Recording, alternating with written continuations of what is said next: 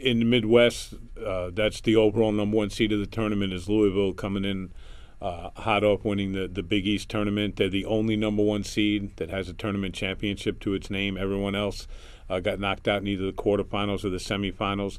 And it's a tough bracket in terms of when you just look at the top four teams because it's Louisville, Michigan State, Kansas, and Wake Forest. So each of them are teams that have gotten better during the season.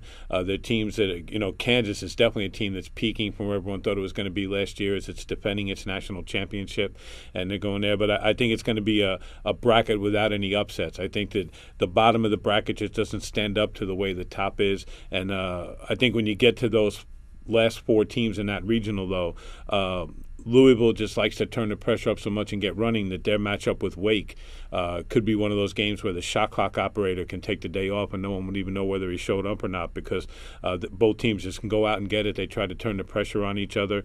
But Louisville's on such a run, I think that they'll find a way to prevail in there. And then you look at Michigan State and Kansas, two teams that they're getting better. They both definitely have flaws in what you can do to them. But Kansas is a team that's just their confidence is growing every game. The freshmen are just getting more used to things. Sharon Collins has really adopted his role as the team leader. Cole Aldridge is big and strong up front, so he'll offset anything Michigan State has. So I think you can look for a Louisville-Kansas final in that bracket, and Louisville should be able to move on to the Final Four. After last year, having four number one seeds move on, first time that ever happened, don't be surprised if it doesn't happen again because the four teams that they did put on top all pretty much deserved it over everyone else, and they're going to be there. And the only region that had controversy about the number one seed was the West region, and that came down to Connecticut or Memphis, which they were going to take. And they looked at the overall body of work for a season, and even though it sounds crazy that a team that's on a 25-game winning streak like Memphis is wouldn't be one of the top four teams in the tournament, it came down to who they played. And I think the committee took Connecticut and the tough Big East schedule over that. It's really rare for a number one seed to be coming in having lost two games in a row, but they lost to Pittsburgh and they lost a 6 overtime game to Syracuse, so you can kind of understand that you could still be one of the best teams in the country and lose two games like that.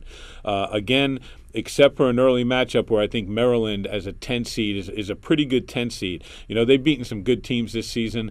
They came through the ACC tournament and they lost to Duke, but they had a good run toward the end of the season except for the loss to Virginia. So I think you look at them, they can take care of Cal, who's a number 7 seed. But again, I think it's going to be a region that has the favorites coming through. Connecticut is so big and tough inside that they're going to be able to handle John Brockman of Washington. Washington's backcourt is young. Isaiah Thomas is a freshman.